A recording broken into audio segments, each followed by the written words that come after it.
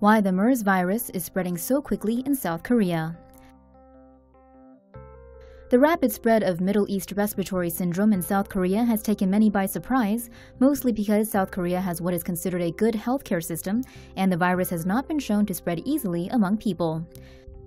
CNN reports that since MERS was first reported in Saudi Arabia in 2012, international cases have largely been confined to travelers infecting one or two others in their home countries, but not to the extent of South Korea.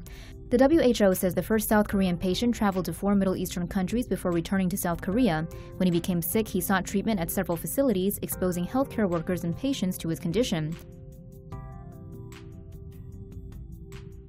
The virus has not been shown to spread easily between humans.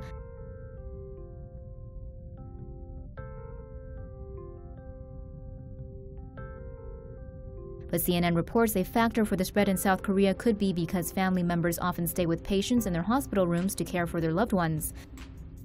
The WHO says confirmed cases of MERS in South Korea has grown to 30 people, with 2 people having died. More than 1,300 people remain in quarantine. South Korea's education ministry says more than 500 schools have been closed to prevent the spread of the virus, while there has been an exponential increase in the use of face masks and hand sanitizers in the country.